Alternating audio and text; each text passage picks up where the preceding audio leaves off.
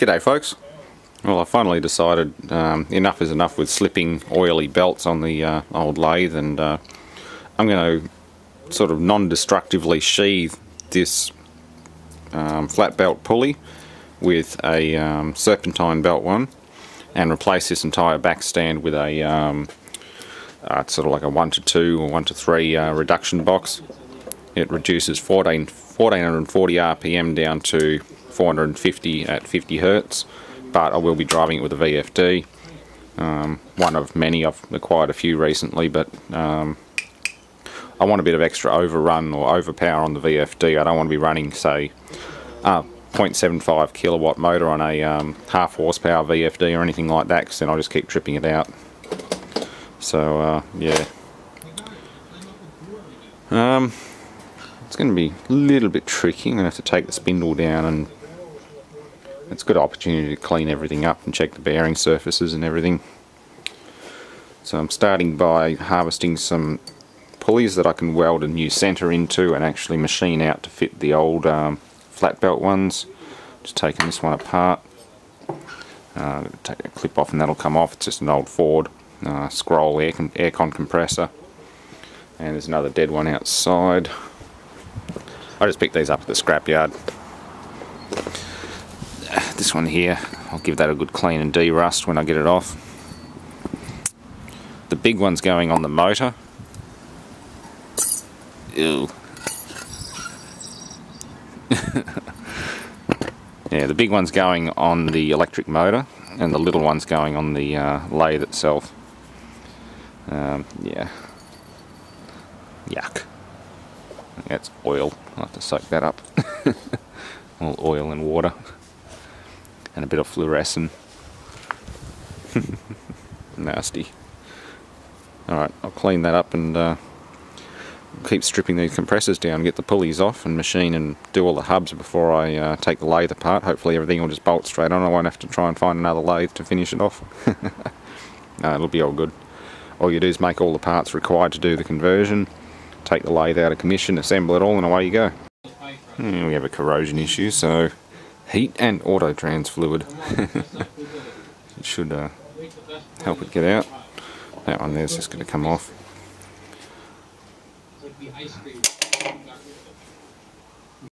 This one's been difficult. It's just rusted on there, so got the hacksaw in behind the plate and cut it off. Just had to pry it away and buckle the plate out far enough to get the hacksaw blade in and cut it out. And now I can take the clip off and drive this off. Same with that one there. Yeah, not worth trying to get off intact because they're completely useless. Just cut it out, cut it off. The other option is going to be to run a 9-inch grinder down this side here and cut the whole front off it. But the plate hub was accessible. Hopefully that one will just slip off because it's still fairly new and well greased. This one here, again, might be a case of a lot of brute force. As long as I don't warp the outer rim, it's fine. What I'm going to have to do is machine a steel slug to go inside it. That one should be alright. There's an inner lip there. So I'll machine a steel disc to fit inside it, weld it in, then drill it up in the lathe and actually bore it and key it. I'll probably have to do that at work. I'll EDM the key in it, and should be right.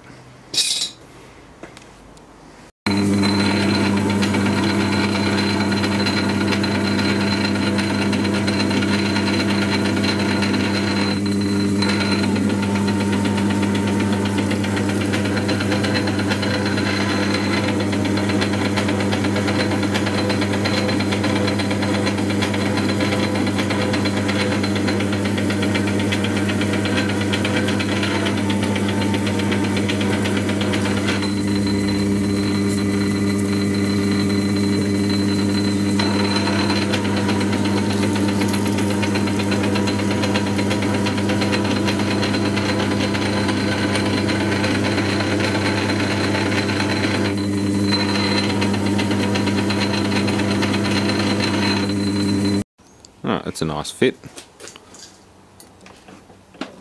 It's not tight, but yeah, there's still a bit of rust on there. It'll loosen up a little bit, but essentially what I'm going to do is blue Loctite and sort of a hemispherical half key. I'm not going to be bothered taking it to work and EDMing it. What I'll do is I'll put it in the mill and actually plunge an end mill down about halfway through here and put a hemisphere key slot in it and a grub screw driving into the key.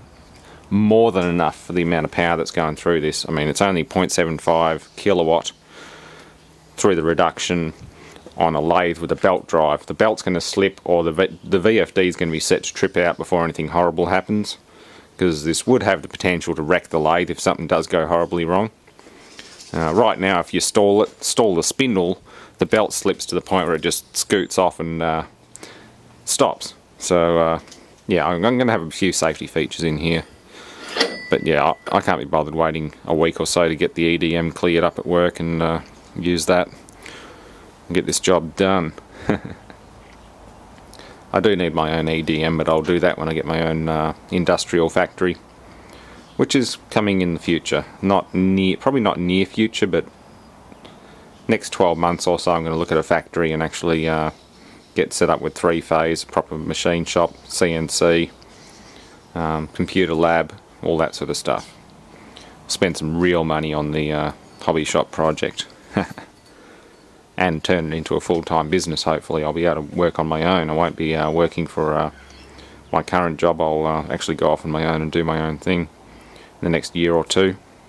Should be quite good.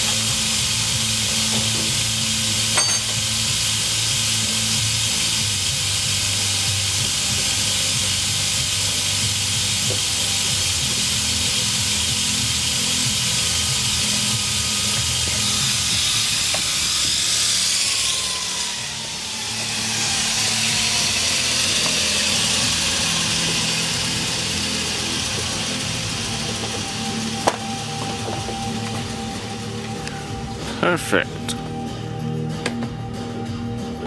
Now it just needs a grub screw and maybe a tiny bit of yellow Loctite retaining compound. That's about it. Perfect. You don't need to make a square keyway if you're not doing ultra high torque stuff, and again, square keyways, again, a bit overrated. You get a lot more surface area on a round one. They're just a bit more labour intensive. Yeah, works quite well.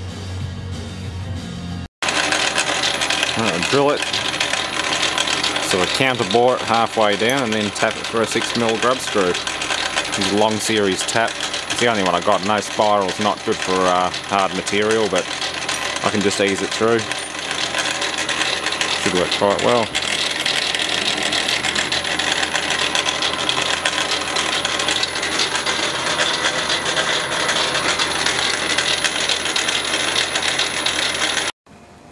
Alright, so the motor pulley is fitted up and ready to run.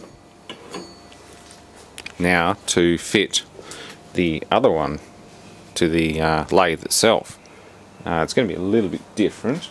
This one, I don't have enough bar stock to actually make a solid steel centerpiece, but it's not really necessary. What I'm going to do is bore this out to slip over this flat belt step, so it'll slip over and butt up against the face of this one here. And I'm going to drill and tap in 4 places into here. I know it's a little bit destructive, it's not as bad as actually welding it to anything, but I'm just going to gently drill and tap a few little 4mm holes and actually fit it up, and then smash a UHMW, just a support ring, in behind it. So screw it, Loctite it, and then bash a UHMWPE support ring in there. So I'm making the support ring at the moment, then I'm going to clamp this in the lathe and machine the center out and machine it out to 82.4. 82.4 is the major diameter of this. It is a slightly arched surface, what do you call it, cambered surface. To run a flat belt you need to have cambered pulleys, but it'll work just fine for what I'm doing. Yeah, shouldn't have any issues at all. Okay, after making a lot of swarf, I now have a inner supporting ring and the main drive pulley.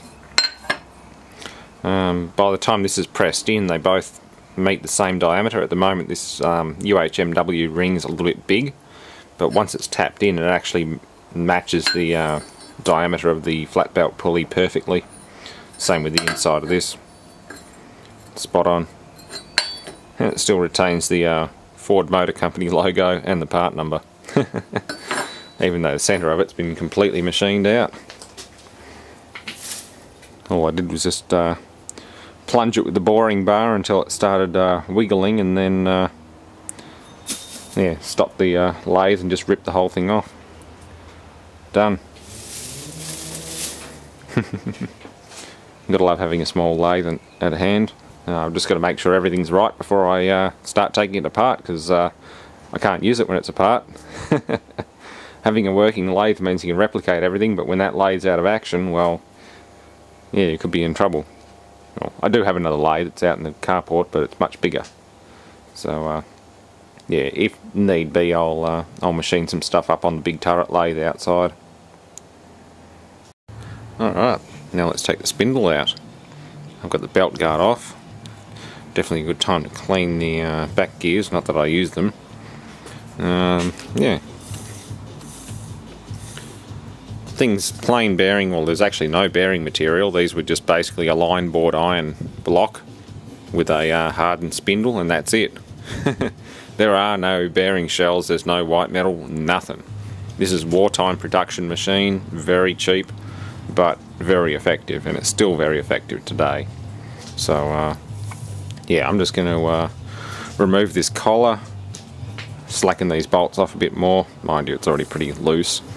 And the spindle should just float free, and all this will just come out as one collection of parts, hopefully.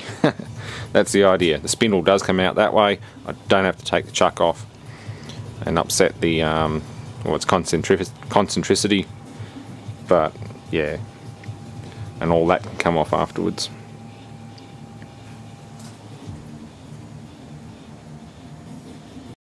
Alright, so I've got the back gear directional selector removed, so the preload collar and its little washer can be removed, and then the spindle will drift free.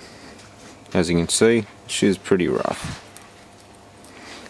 but again, I wasn't getting the headstock rebuilt or anything when I did it. Eventually I'll get it redone, but again, everything on this lathe is just severely worn, so it's not really worth spending a huge amount of money on.